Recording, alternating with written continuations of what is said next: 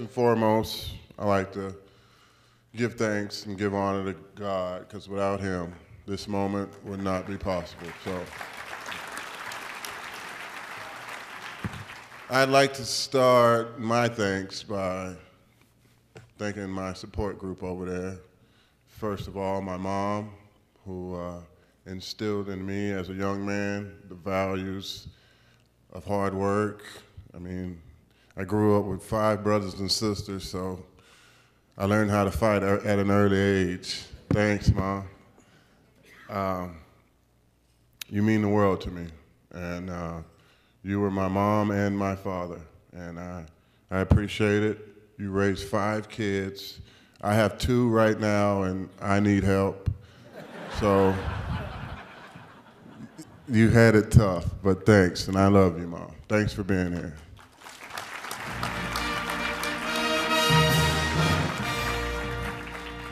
Secondly, I'd like to thank the man who helped me get here.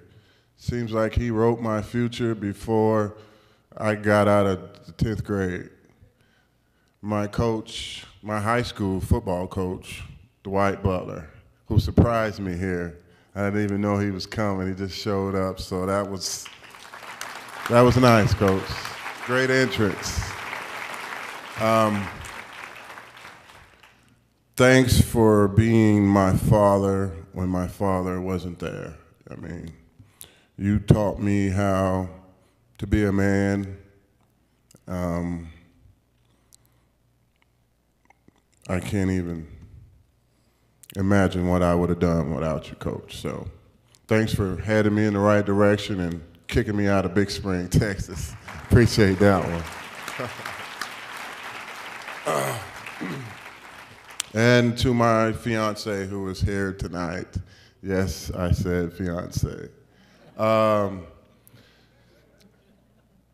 Thanks for helping me get to the level that I am now.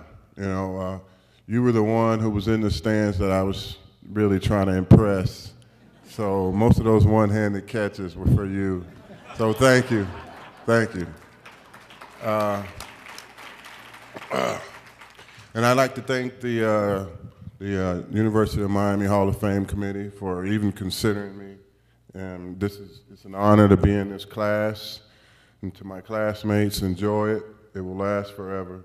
And I am honored to be a member of the Hall of Fame at the University of Miami. Thank you.